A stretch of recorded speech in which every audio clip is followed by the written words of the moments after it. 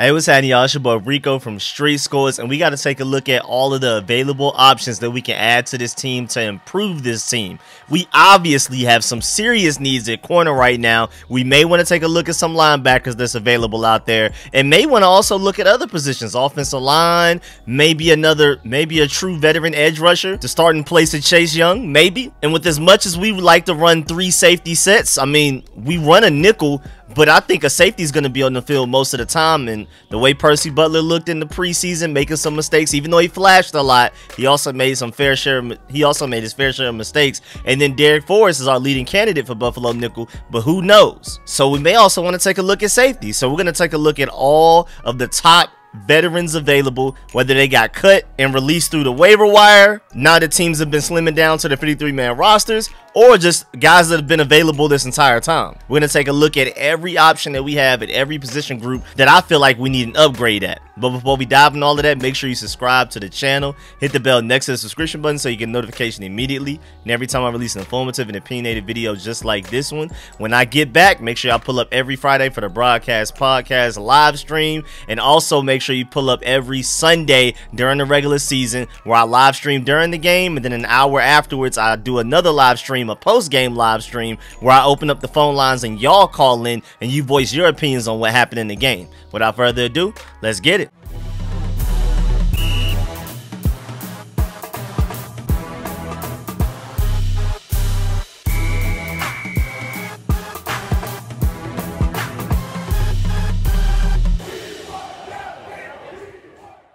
Alright, so first of all, like I explained briefly in the intro, we're going to have 3 safeties out there more than we're going to have 3 corners. And I feel like that's fairly well represented by the fact that we only have 4 corners right now, even though we're definitely not going into the regular season week 1 against the Jaguars with only 4 corners. That's not going to happen. I think we're honestly going to walk in with 6, so we're going to find 2 more. But even then, when we have a 5th defender out there, it's going to be a defensive lineman some of the times, and it's going to also be a corner some of the times, mostly Benjamin St-Juste, but I think it's going to be a safety the majority of the time, which takes me to safety Jaquiski Tartt, who was just cut by the Eagles a few days ago, even before the 53-man roster cuts. He spent most of his time in San Francisco holding it down, playing well, and then he signed a 1-year deal with the Eagles this offseason, and I'm not exactly sure what happened. I'm going to have to go look at the tape, see what he did in preseason, but apparently it didn't work out, and I guess they released him knowing that they had the inside track on trading for Chauncey Gardner-Johnson, who's definitely an upgrade.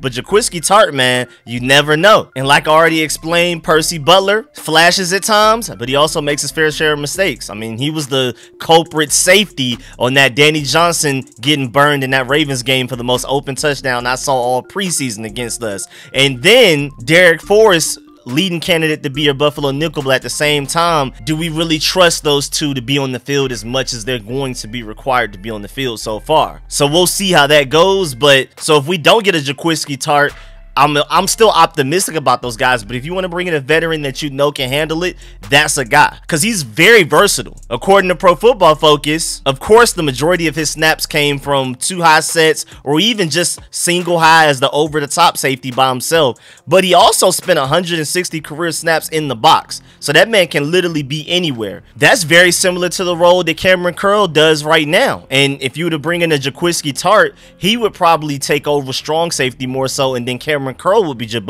be your Buffalo nickel. And I think that's a pretty interesting situation right there. Definitely worth looking into. Will it happen? Doubt it. But that's definitely an interesting situation to check into. Also, sticking with safety, Landon Collins, technically safety linebacker. If you want to keep Cameron Curl at his current role of strong safety rather than moving him to Buffalo nickel, what other Buffalo nickel to get in free agency than the guy that showed he can do that very well last year? He was a big piece to that 4-game win streak we had last season. So if we want to bring Landon Collins back, I'm sure he would want to come back. And again, that's a certified starting Buffalo nickel right there that can do everything you need him to do. And again, that would keep Cameron Curl at his current role of strong safety, while Landon Collins would be at the Buffalo nickel, of course. And also, I feel like Landon Collins would be very cheap. I'm not exactly sure what's going on with the situation between the Commanders and Landon Collins. It doesn't look like other teams are calling up Landon Collins. So, man, if he comes and tells the Commanders like, hey man, I'll play for like very little money, just so I can prove that I deserve a bigger contract and maybe go somewhere next year in 2023, I don't see why we should turn him down. I don't know if there's some like internal stuff, some personality conflictions, something outside of football, coachability, stuff like that. But football wise, Landon Collins, bringing him back for extremely cheap makes all of the sense in the world. Like I've already explained, Percy Butler and Darrick Forrest, I'm excited about those guys, especially in the future. But if you want to bring a guy in right now that you truly know that can hold it down at the Buffalo nickel and do everything that you ask him to do, that's Landon Collins. Now, granted, Percy Butler and Darrick Forrest are more athletic than Landon Collins, so they have a higher ceiling ultimately, but Landon Collins easily comes with an obviously higher floor right now, especially this season. Also, before we get to more players, just to let you know,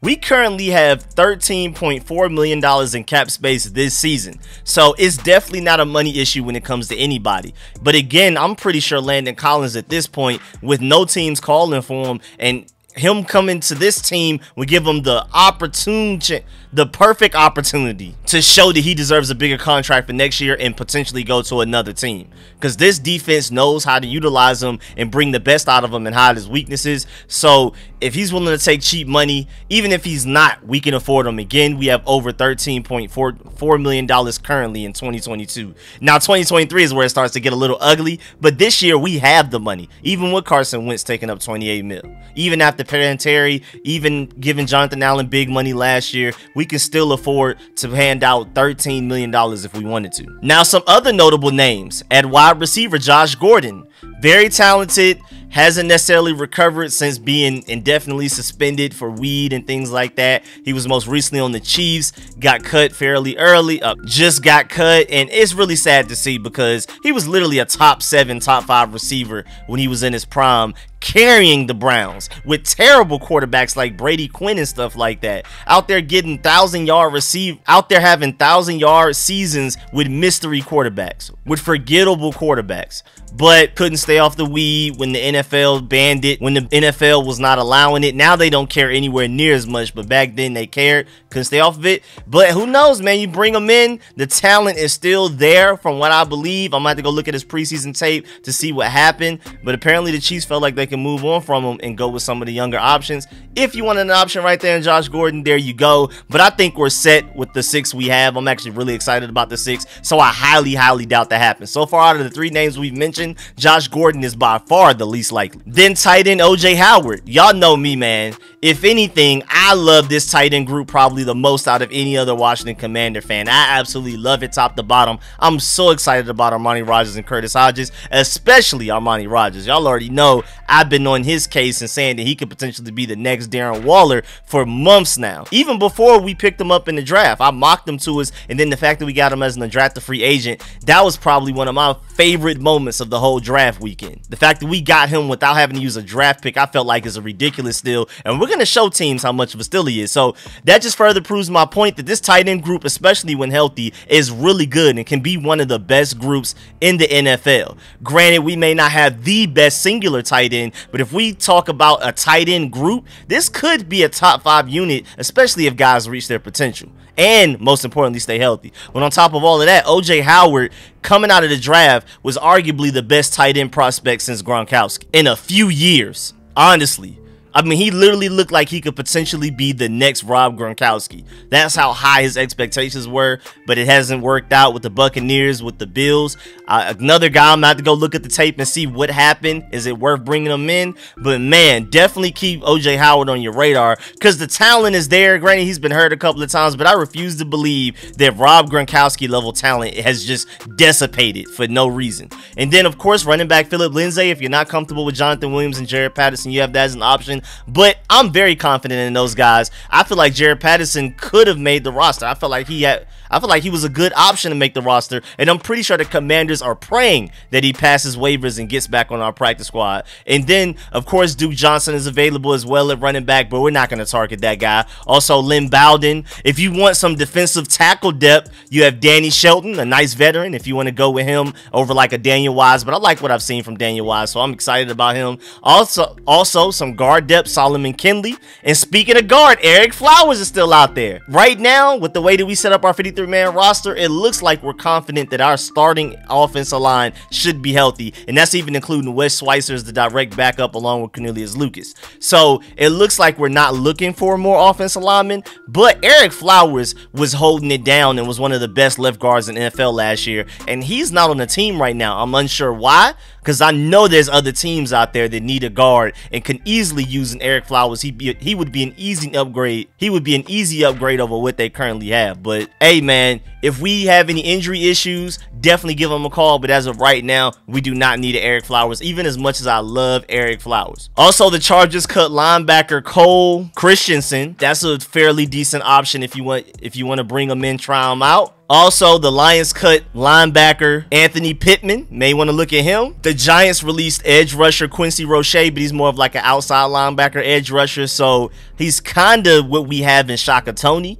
I believe Shaka Toney's ceiling is higher, but Quincy Roche, just from his veteran experience and being in the league longer, you could definitely argue has a higher floor. But I'd still prefer to stay with Shaka Toney and figure it out from there. I think Shaka Toney has immense potential. I'm going to keep saying it, man. I think we need to play him as Sam linebacker. I think he can cover better than what people think. And with him playing as Sam linebacker, he'll be on the field more, which means you can blitz him a lot more. And I think he can play a very similar role to what Micah Parsons is doing, which is very cool too, because they're both from Penn State, and Micah Parsons, when we took Shaka Toney in the 7th round, said out of his own mouth that Shaka Toney was criminally underdrafted and felt like there's just no way with all of the talent that he has, he should have won in the 7th round. So I'm pretty sure he's looking at us like, why are y'all not giving him more playing time? And I'm screaming the same thing. Also, another running back that was released, Tevin Coleman, probably most known for his days with the Falcons, but he was most recently on the Jets. And the Jets taking a top running back in the draft class pretty much sealed Tevin Coleman's fate, so I wasn't surprised that he was released. Also, the Lions released ex-first-round linebacker Jarrad Davis. I mean, he had so much potential when he came to the league, and it just hasn't worked out. He's shown flashes, but overall, he just hasn't looked good. If we want to try out Jarrad Davis, that's a very interesting name right there.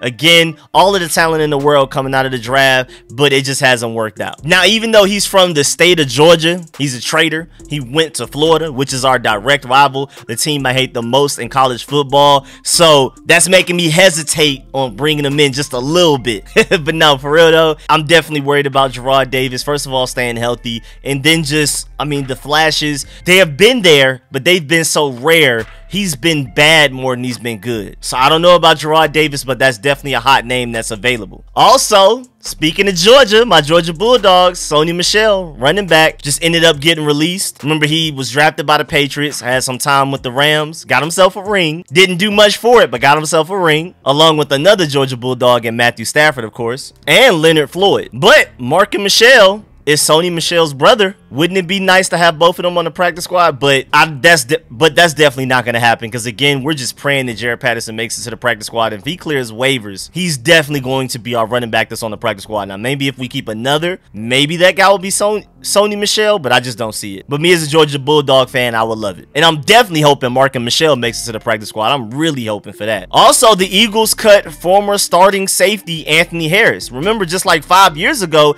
he was considered one of the top 3 safeties in the NFL, at the very least top 5, especially when it comes to free safety specifically. And since then, he just hasn't been the same exactly. Another guy, I'm gonna have to go look at his tape and see what he did this past preseason. I didn't love what I saw from him from the Eagles last year, but you can't deny that the talent is there. He's not that old. He's not that many years removed from being one of the best safeties in the NFL. So I'd be willing to at least give him a look, but like I already explained, the way our safety group is organized, I highly doubt we go after a guy like this. We're pretty straight even without him. And then before we dive into the available free agents, shouts out to the Eagles, man. They're doing everything the way that I would. Young quarterback still on his rookie contract, and then being as aggressive as you can in free agency and with trades and all of that type of stuff to put the best team around them, because your best Super Bowl window is when your elite quarterback, or at least good to really good quarterback, is on a rookie deal. Saw that with the Chiefs. The Chiefs haven't won a Super Bowl since they paid Pat Mahomes. It's going to be quite difficult to do that with the Bills after they paid Josh Allen,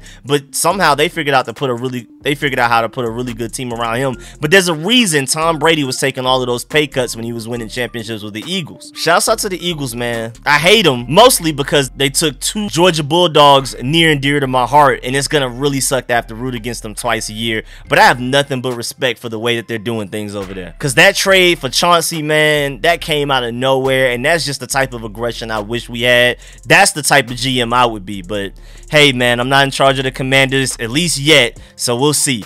But moving on to some available free agents, you also have maybe D Ford at outside linebacker, but again, that's more so like Shaka Toney's role, so I doubt it. If you want some tackle depth, Nate Solder maybe. Cornerback wise, you have Joe Hayden available, Logan Ryan, Chris Harris. There's some options out there. None of them necessarily great. Also Trey Waynes. None of them great options, but I think we're going to bring in at least one veteran corner. I feel like we're going to bring in 2, but I know at least 1 should probably be a veteran so that they're ready to play, because we're just 1 injury away from Christian Holmes starting, and that's not good. And even without an injury, our corners don't play every single snap like Cole Holcomb does at middle linebacker. So Christian Holmes is probably going to be out there even week 1 unless we address this cornerback position. But again, I'd be very surprised if we go into this regular season against the Jaguars without 2 more corners. I think we go in with 6.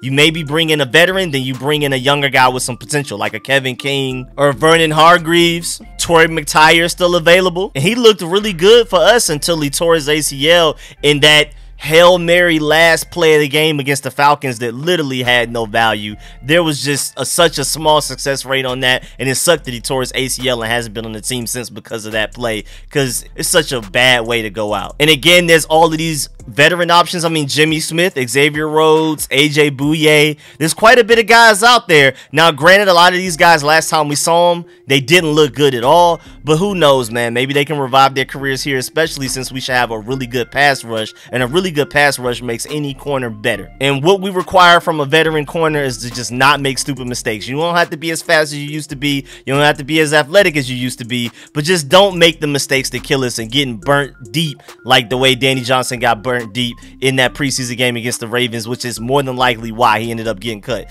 And then linebacker wise, free agent wise, because corner and linebacker are our biggest needs right now as of how the roster is currently constructed. This initial 53-man roster, again, I'm gonna keep saying initial because it's not the final. They're definitely gonna make some moves. This is not gonna be the exact team we have going against the Jaguars. But again, going back to linebacker, we already addressed safety. Free agency wise, Anthony Hitchens is available. You have Donta Hightower, Danny Trevathan. You have Jarrad Davis, like we already spoke about. My boy AJ Johnson, even though he's not technically like a Mike linebacker, he's a really good outside linebacker that played very well up until the point that he got hurt last year. I mean, Pro Football Focus felt like he was one of like the 7 best linebackers in the NFL last year, again, while he was healthy. You also have Alec Ogletree, Reggie Ragland. It's a lot of random names, and Donta Hightower is very interesting because, like, if he's healthy, I think he could still end up being really good. The problem is, when is he ever healthy? But the last fully healthy season he had, you could argue he was the best linebacker available currently right now. If you can get, like 4 years ago, Donta Hightower, before the whole COVID-19 situation happened and he sat out that year, before then, you could argue he was the best available linebacker. Of course, John Bostic is there too, but I skipped right over his name. We're not even going to acknowledge that. I will riot if we pick up John Bostic. There's no way. But yeah, man, Donta Hightower will be a nice veteran option. He can stop the run. He can cover all of that, whatever you need him to do. I think he still can do that. But again, when is he healthy? But I'd be willing to take a chance on him. Doubt it happens. I doubt probably anybody that I mentioned happens. Landon Collins is probably the most likely, or maybe even Ereck Flowers, because they have rapport with this team. But even those guys I don't think are very likely. If the offensive line stays healthy, Ereck Flowers is not getting the call. And again, I think it's some stuff off the field that leads to the reason why Landon Collins is not already on this team. Because if they wanted him, he would already be here. But yeah, man, that's the end of this video. Please get in the comment section. Let me know how you feel about everything discussed in this video. Please leave a like if you liked it, if you learned anything. Do you agree or disagree with any of the options I gave out there. Also, add some options in the comment section that you may know of that I forgot to mention or I didn't notice. Definitely get in the comment section. Let me know which free agents you feel like we need to sign to upgrade this roster before this week 1 matchup against the Jaguars, because that's almost a must-win game. If you can't beat the Jaguars and the Lions and the Bears, who can you beat? They're not sweet at all. They're looking at us the same way we're looking at them. But again, if you can't beat the Jaguars, how do you expect to beat the Packers, the Eagles twice, the Cowboys twice, the Browns when Deshaun Watson gets back, all of that? But yeah, man, I appreciate all of the support, man. Shouts out to all of my sponsors, especially my Pro Bowl sponsors whose names you scrolling on the screen right now. I'm gonna catch y'all later. I'm out.